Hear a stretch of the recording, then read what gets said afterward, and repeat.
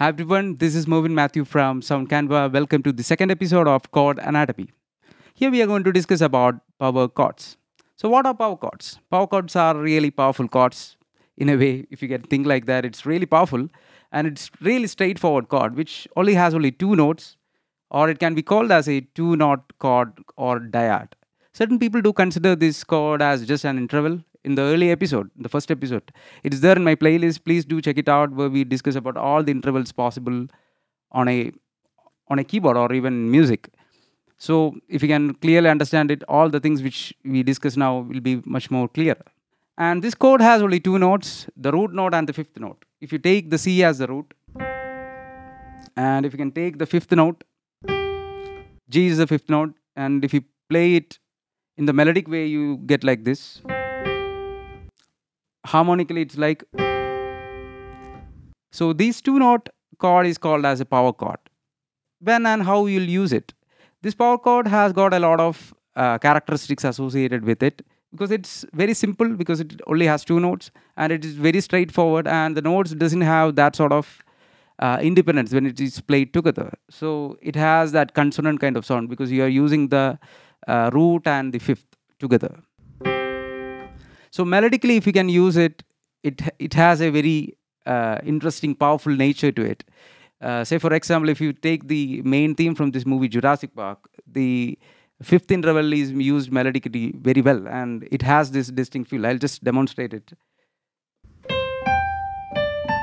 So these two intervals are actually the fifth intervals, and melodically, the fifth is being used very well. And the tune is like this.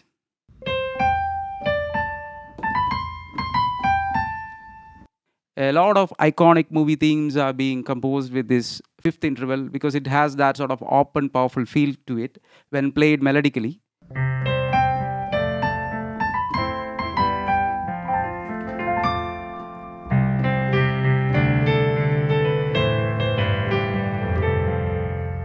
Tara, tara, you get that open, big sound. That is the main speciality when you use it in melodic context. Or if you can use it harmonically.